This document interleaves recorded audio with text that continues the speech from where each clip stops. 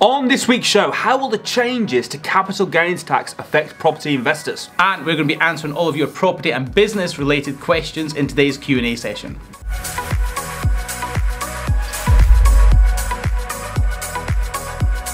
Welcome to the Property Investors Podcast. Thanks so much for tuning in. Make sure you subscribe so you never miss an upload. You can catch us on Apple Podcasts, Spotify and YouTube. Enjoy this week's show and don't forget to share it with all your friends.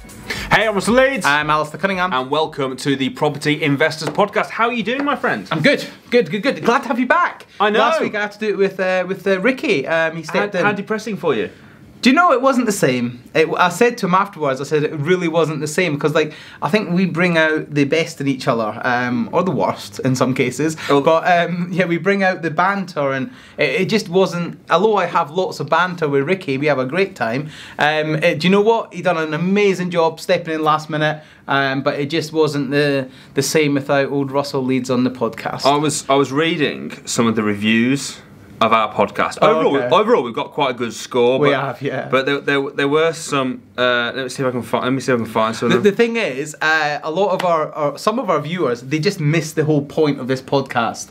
Like when we set this podcast up, it was set up purely as two guys. Like they're having a pint in a pub and they're just chatting about business and property. It's not like okay, so this is property and this is what we're going to do. We don't want it to be boring. We want it to be fun. We want it to have a bit of banter.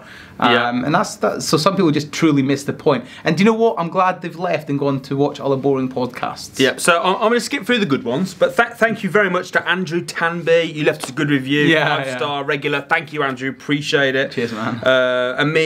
Thanks. Amelia, James, thank you. There's a lot. Purple Rain Shadow, appreciate it. Purple Rain Shadow, loads of good ones. Yeah. Informative yet hilarious, lots of good ones. But I'm going to focus in on this one. Particularly made me laugh. They like you. All right. Okay. They just don't like me. Right. So this is from. They've called themselves Annoystair.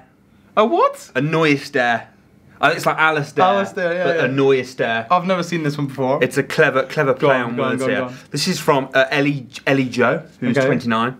So the Scottish guy, I'm assuming that's you, is informative and easy to listen to. Would be miles better with just him. God. The Brummie has the worst crack in the world, as in like jokes. Yeah. The worst crack in the world. Just one of those annoying men that think they're funny. Spelt there wrong. Just to annoy you there. Just to annoy her, okay. It should be they are, THEY, apostrophe RE, but whatever. Don't get me wrong, he is knowledgeable on the subject and does have some credible information, but then he ruins it with some awful banter or attempting to rip the more intelligent man. Yes! That's what it's about, people! Another one, this is actually dissing you now. Bad advice. About what? About what? Something that you said on one of the shows Probably, a while ago. but I was really disappointed. Was he? Okay, cool. When the advice was given that you can use. Well, he didn't actually say this. Use bounce back loans. You can use bounce back loans. Oh, you clearly didn't listen, my friend. You clearly didn't listen. You heard what you wanted to hear. I have never once advised anyone to use a bounce back loan to buy property. However, if you are in a property business and your business has been adversely affected by the COVID-19 outbreak, a bounce back loan is there to help your business get back on its feet. So if, as I said back in the day when I first talked about this, I said, if you're a florist and you go out and get a bounce back loan and invest it in property, then that is a misuse of a bounce back loan. But if you are a property buying company and the funds have dried up, let me give you an example. So for instance, I was in the middle of buying a property during COVID-19. My loan to value rate went from 85% down to 65%. So I have been adversely affected. So I am perfectly within my rights and legal rights to use part of that bounce back loan to uplift that LTV borrowing, okay? So understand what I'm saying, listen to what I'm saying, and do you know what? If you don't like the advice, get it from somewhere else, my friend. Yeah, there you go. So yeah. So what have you been? You've been at Bedford. You were just telling me. I said, don't tell me now. Tell me on the show. Yeah. You had a bit of annoying news. It's not annoying. It's just set us back a little bit. Was it Annoystair news? It was Annoystair news. No, it's just issues with building regs and planning and all that. Well, actually, building regs, not planning at the minute. It just shows, by the way. Basically, they got it wrong. But building regs got it wrong, and it cost us a little bit of money, and it's just really frustrating. So what happened was we've got 5 bedrooms all en suite, so we have to at some point get the waste pipe from one end of the house to the main waste stack. Now you've got two options. You can either go on the outside of the building and go round, which is not pretty, or you can do what we've done. You can take the pipe down and then you can go underneath the floor and run an underground waste or underground waste soil pipe. And obviously that needs to pass building regs because it has to be laid properly, it has to be flowed properly so it flows and it's not level, it has to be sat on the right materials with the right membranes, all that sort of stuff. Now when building regs come out and saw it and they said, yeah, it's not a problem, just do that. They then come out again mid-work and said, you can't do that, you can't do that, you can't do that, you need to change it. So the plumbers ripped it all back out, even though they knew they didn't have to do this, but building regs told them they had to. The plumbers took it all back out, reinstalled it how they wanted, but that meant they had to cut more of the floor away. Now I'm now £1,000 further into this because there was charges for them doing that work. And then building regs come back out again today to sign it all off, and it was a different person, and they said, why did you do that? And we were like, well, because your team told us to do that. And he said, well, you didn't need to do that, it's a waste of money. He goes, it was perfect how you had it. And it's just so goddamn frustrating. What they were telling us was that in the middle of the kitchen, we have to have a rodding hole, sort of a manhole, so that they can open it up and then they can get rods in there if it ever gets blocked. Yeah, because who doesn't want sewage in their exactly, kitchen? that means you'd have an unsealed sewage pipe going through the middle of your kitchen. It just doesn't make logical sense. What's the lesson from this for anyone, you know, if they get told to do something? Are you going to challenge building regs? 100%. Well, the reason I wasn't made aware of this until afterwards, okay? Now, if the builders had come to me and said, Alistair, this is what they've said, then we would have sorted it out. But the plumbers took it upon themselves to just fix it, thinking they would save me a bit of headache, which is fine, I get that, and I'm not going to blame them. But I think in future it's really, really important that you have that, if there's that sort of relationship where they come to you with the plumber. So you say to the plumber, listen, if there's any changes, let me know. Plans, run it through me first. In fairness, I can't blame them. I can't blame them. Do you know why I can't blame them? Go on. Because they do ring me up quite often and say, Alistair, this needs doing, and I'm like, just sort it. I don't care. You don't need to ring me for every little bit. All right? Like I'm like that. Yeah. I'm like, just fix it. I trust them. I know they're not going to rip me off. Just fix it. So they were just doing what they were told. It's kind of my fault, probably. Yeah. But I mean, would you challenge building if building regs? I would. You would have done. I would now. Now you would, but before would you have? Yeah. Would you, I'm building very... regs said this. Would you have gone? No, I don't agree. Well, I'd ask to see where the rules are, because the thing is, I've dealt with a lot with big organisations in the past in my previous industry, and sometimes they get it wrong. Well, they're reading from a rule book that they don't perhaps understand, and they don't particularly have the. If you've got somebody that's new to building regs and they've never really been on site, they don't really understand sometimes, and sometimes they say stuff that just doesn't make logical sense, and from a building point of view isn't correct. So you just have to not challenge it in a dickish way, but challenge it in a way, look, actually, okay, can you show me that regulation where it says that's got to be done or something like that? But it's about how you handle the situation. I think is really important. All right, cool. So should we talk about building regs? Not building regs. We just talked about that. Corporate gains. Should we talk about capital gains? Oh, capital gains. Sorry, man, I'm all over the place today. Capital gains tax. So just to give a little bit of context for this, if any of you don't know, so we're actually right now in the middle of a pandemic. Are we? In case you weren't aware. And what the government have done is, in order to, because they've basically closed down the economy. Pretty much. Well, actually, they've not. They haven't, but it's busier out there than ever. Like, we're meant to be second lockdown, but there's more shops open and there's more businesses opening than before, I can tell you that. I don't think people are taking this lockdown anywhere near as seriously as I've got to agree, when we drive it around and things. But also, a lot of shops have stayed open under essential, like Marks and Spencer's are open because they sell food. Okay. But then it means that you can go and buy clothes, and you know what I mean? So a lot of shops are still open. Well, yeah, they are, absolutely. I was having this conversation this morning with somebody where I was driving through Bedford and there's so many shops open and like they're just not essential. Like, do you remember the greeting card shops? There was a greeting card shop open. How's that essential? Like, yeah, well, it's essential for them, isn't it? Essential for their business. Essential for their business, I agree with that. Essential for their livelihood. But the first time, if you remember, like a lot of the shops, I remember McDonald's in particular came out and said, we're going to go above and beyond the rules. We're going to close now. And everyone was like, oh, well, now the shops are doing the opposite and they're all trying to wangle away of them staying open. Anyway, as a result, they've obviously had to give bounce back loans, C-bills, all that sort of stuff. And go on. Have you heard about the government are up in the bounce back loan? So if you previously applied for a bounce back loan, as of the 20th of November, I think it is, I'm sure it's next Monday, As of 20th of November, I'm sure it is, you can, if you got a bounce back loan, but you didn't take the full £50,000, you can then reapply and get that difference. You can up it now. Oh wow. So if you only got a £15,000 bounce back loan, you can now apply for that additional £35,000. It's been announced, I saw it the other day. Really good. Cool. Anyway, so they've basically printed £1 trillion. Cool, man. I'd love to have that machine, but... Oh, it would be good, wouldn't it? And they need to get that back. Yeah. Right, because obviously they're giving away a lot of that. So one of the industry, obviously the taxes, we're all talking about, taxes are going to rise and stuff. Of course, who does the government love to hit in these kind of times? Capitalists. Landlords. Yeah. Or capitalists, if you want to say. But landlords in particular. Yeah. So they've just announced, they've put out a 131-page document about capital gains tax changes. Now, I just want to stress as well, at the moment, this is only a proposal. Okay, fine. So, and one of my theories, actually, I've got a theory about this. Might be totally wrong. Yeah. Do you want me to tell you? Go on. All right. So, they're bringing in these changes that may come in probably with the next budget, probably March sort of time, which basically, if you sell your house, your capital gains tax in many cases is going to double. They're really raising it. So at the moment, the rates are 10 or 18% for basic taxpayers. At the moment, that's high. Yes. There's tax on profit, isn't it? It's lower than normal tax. Well, yeah, fine. It's tax on profit. It's lower than 20%. Yeah, but it's still high. 10 and 18 for basic, and 20 and 28 for higher rate taxpayers. Right. Depending on what you're selling, residential properties higher.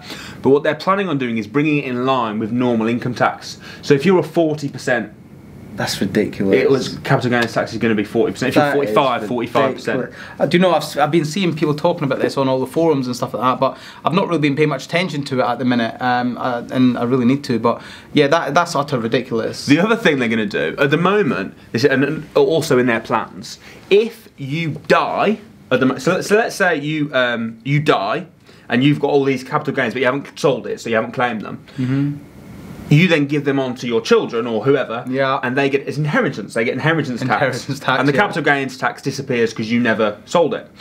What they're planning on doing with these new plans is you're going to pass along the capital gains tax and the inheritance. Of course they are. So when you're dead and dying and you're buried in the ground, not only have they battered the shit out of your life, they wait till you're in the grave and then they kick you in the nuts again. But it actually means that in certain situations you could end up paying, like, to bring out say 100 grand's worth of equity, you end up paying more tax than you actually bring out. And do the government wonder why people try and play the system? They wonder why people, like businesses, try and avoid tax legally. They wonder why. This is why. Of course it's why. It's just ridiculous. They're just constantly battering people that want to be successful in life, people that want to actually be away from a job, and want to be entrepreneurs and own assets. Yeah. I just don't agree with it. And I would rather move to like some of these countries where you don't have any of this sort of issue. So let's say you're a landlord right now, you own a few properties. Yeah. What are you thinking? Again, you're thinking get out the industry. Sell, get out the industry. Right, yeah, exactly. I think a lot of people right now, a lot of landlords and stuff that own properties are going to be thinking, right, let's sell now before the capital gains tax comes in March. However, this is my potential theory. Might not be the case. But do you think it's possible that this is just a big BS in order to keep the housing market going? I was just thinking, when you asked that question, what would you do if you're a landlord? I knew that's where you were going, because I agree with you now. Actually, I do. I think it could be to keep the market going, put a bit of fear out there. There's nothing better than a bit of fear to get people motivated, is there? No. If you're thinking, if I sell now, it's going to be beneficial, or you're going to sell, it's going to get more people selling. We know they want sales because they've cut stamp duty. Yeah. So they've made lending a little bit easier, and they've backed lending and things like that. So they could very easily just come out in a few months' time and just go, okay, we decided against it, and now they've got all these sales over the next few. They've got a more detailed plan coming out in January, I believe. Of course they have. Do you know, when you start looking into how the government operate, right? They're actually, it's just a big game of chess, isn't it? It's literally, they're just constantly moving pawns and all that sort of stuff to get to their outcome. And the more you look into it, the more you realise that actually there's more fishiness. But here's the thing though, right? Because I actually don't think this isn't going to affect people that know what they're doing. No. This isn't going to affect you. This isn't going to affect me. This isn't going to affect the guys watching this, because you're gonna buy smartly. So if you buy, for example, through a limited company, which to be honest is already the best way of doing it. I agree with that, but bear in mind, there's thousands and thousands and thousands of landlords out there that have been landlords before it was beneficial to buy in a limited company. Yeah. It's them that's going to get hit hardest, I think. Yeah. Well, Samuel owns most of his. Yes, he's going to get hit hard. But he's only going to get hit hard if he sells. So because we teach buying to keep for cash flow, don't we? Cash flow, yeah. So if you're buying for cash flow, all the strategies that we teach, I don't think it's going to affect. If you think it through, it's not really going to affect. Logically, it's not, is it? Because we do teach buying a limited company, so it won't affect that. If you're buying to sell, if you're a developer, you're going to buy it. You're going to buying it to sell. You'll just pay corporation tax, 19%. Happy days, no issues. If you're buying it in a limited company, you're okay. If you're doing like a buy, refurbish, refinance, you're okay because you're refinancing to get your money out. You're not leaving it, and you're not unless you're going to flip it. So, like for instance, that's made me now start thinking about Bedford. It doesn't matter because it's a limited company, but Bedford, I've got multiple exits. Whether I could just sell it, whether I could refinance it. And then a couple of other deals that I'm doing as well. You always start off aiming to sell. Yeah, of course. Always aim to sell, and then you can re-look at it if that changes.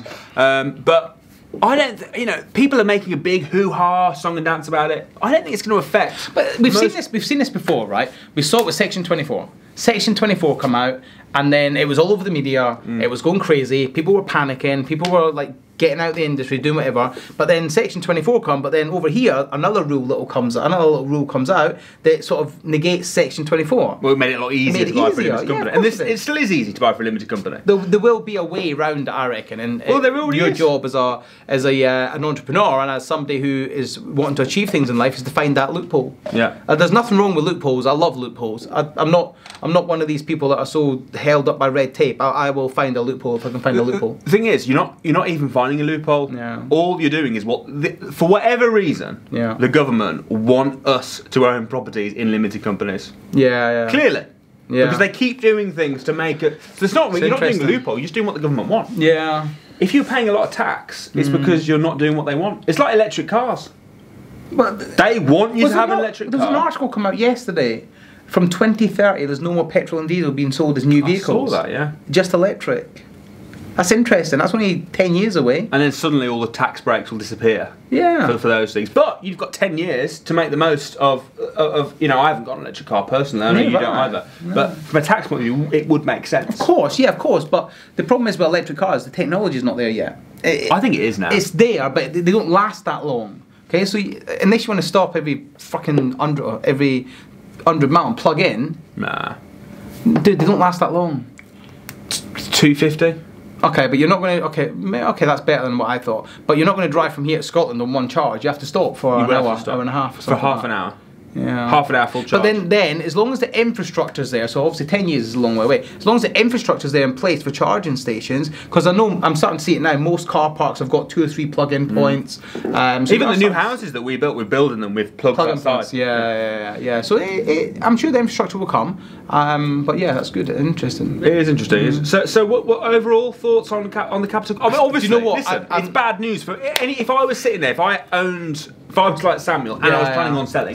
But then the thing is, I don't think it doesn't matter, because as long as you're not as long as you don't need to sell it. If you need to release equity, just refinance it. As long as the value's there. So just stock. The only reason it would be an issue again is that I think it's going to hit amateur landlords. Unfortunately, again, it's hitting all those accidental landlords. It seems that way, doesn't it?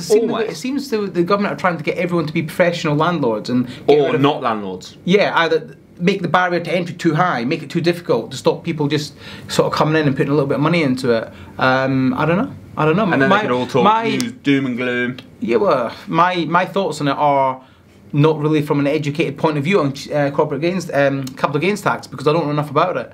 That's the sort of thing I would just speak to my accountant about, to be quite honest. I wouldn't know enough about it. But I agree. I mean, like, listen, I've actually got a meeting with my accountant tomorrow to talk about it from a development point of view. How is it going to? I don't think it will, but I just want to check. So it's always worth having an accountant or an expert that you can speak to. I mean, we've only got we're in the property business. We're property investors, not accountants. So we've not got an accountant's knowledge. We can only act on sort of what we've told and from our experience what we're doing. It is quite funny because I see this a lot where, particularly online, people are very critical if you're in business, they're very critical if you don't know certain things, like about accountancy, like you should know that because you're in business.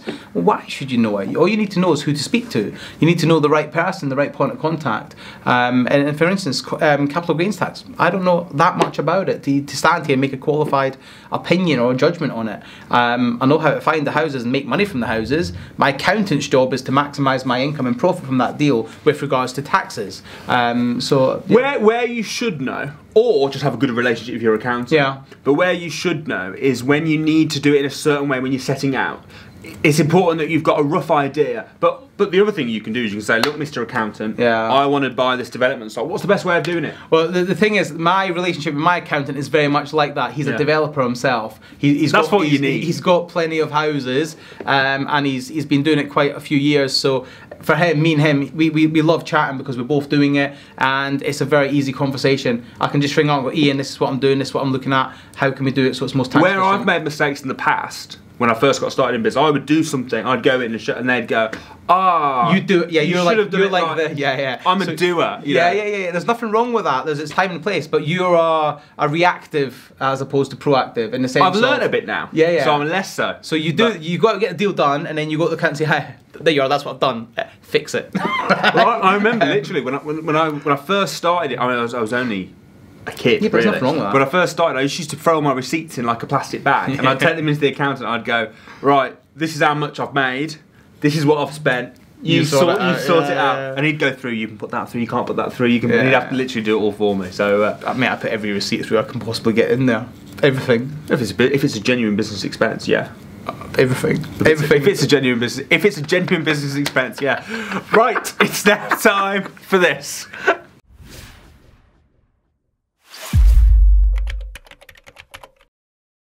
Okay, this time for the Q&A session of this week's show. Now, as always, I do a Facebook Live on Property Investors with Simon Layden. I ask for your questions. You can also send them to us via Instagram at Alistair_Cunningham and at Russell Leeds. Very simple, very simple. Okay, so we have a question here from Colette Albright. Hey Colette, I hope you're well. I know Colette. I know we know Colette very well. Colette? We know Colette very well. Hey Alistair Cunningham, I'm looking into doing rent-to-rent HMO with a person in the UK who's already managing 3 rent-to-rents in his company. He's looking for funds for his next rent-to-rent, and my question is, what is the best way to make an agreement or joint venture with him? Would it be, number 1, to form a company with 50-50 split, or a joint venture agreement between both companies executed by a solicitor? So yeah, what do you think? So she's looking to invest in somebody who's doing rent-to-rent in the UK, and Colette's from Jersey. I'm sure she's Jersey. I'm sure she is. Well, that's great. I want to be her business partner. Okay. Right. Anyway, so she's looking to do rent-to-rent with somebody here in the UK, and she wants to know the best way how to structure that deal. Would you do it as a loan agreement, or would you do it as a set a limited company up together and have 50-50 split, or would you do it as just a JV? How would you do it? I think it depends on how serious I was about doing business with that person. So if it was like we're going to go all out for this, then I probably would set up a proper limited company. I agree with that. If it was a side thing, I mean, listen, I've done both. So it very much depends on the circumstances. Colette, it depends very much on the circumstances, how much money is involved, and what you're expecting out of it. But as with all JVs, partnerships, it's a case of sit down, have a conversation with them, a blank sheet of paper. This is what I want, this is what they want, this is how much I'm investing, this is how much you're investing, and then work out from there. But whatever you do, make sure it's drafted legally so you're protected. Yeah, I've got a question here. Well, this was a comment from the YouTube videos. This is from Aralel Oddy. Thanks, guys. A question around deal sourcing. What should you set the finder's fee for your first ever deal that you present to an investor? They always say between 2 and 5 grand, but that seems way too big a margin. Okay, first ever finder's fee. It depends. It depends on many things. How much is a deal? What's the ROI in a deal? Is it a good deal? Is it a bad deal? Is it a mediocre deal? Obviously, you're not going to be selling bad deals, but it depends on the deal, okay? Next, it depends on your experience and credibility. Obviously, if you've got more experience at finding great deals, you can charge a higher fee. However, if you're brand new to it, perhaps sell that deal for free.